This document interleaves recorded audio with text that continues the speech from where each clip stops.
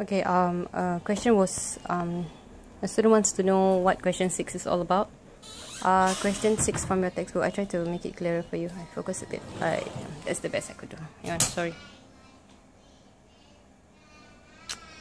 Okay, that's good. Okay, so the map, from the map scale, it says that every 1 centimeters is equals to 50,000 centimeters.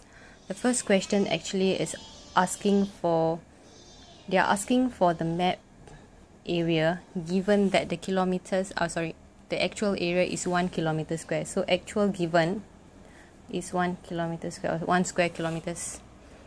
You are supposed to find the area on the map given that the actual is 1 kilometer square. So since we know that this is 1 cm to 50,000 cm and we are going to deal with kilometers, the best thing is to convert the cm to kilometers first.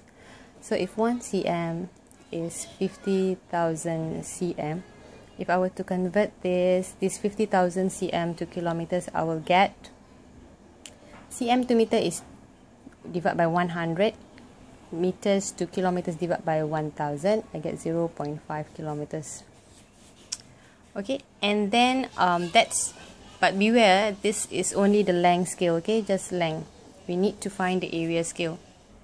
So for area, basically 1 cm square, the area scale is 1 cm square.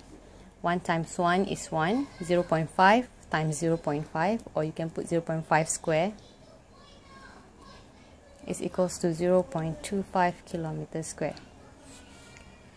So for every 1 square centimeters of the map area, it is equivalent to 0.25 square kilometers on the actual ground. So this is the area scale.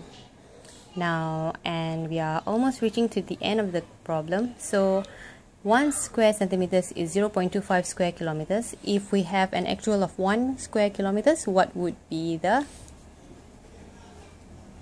map area given that given it is 1 kilometer square?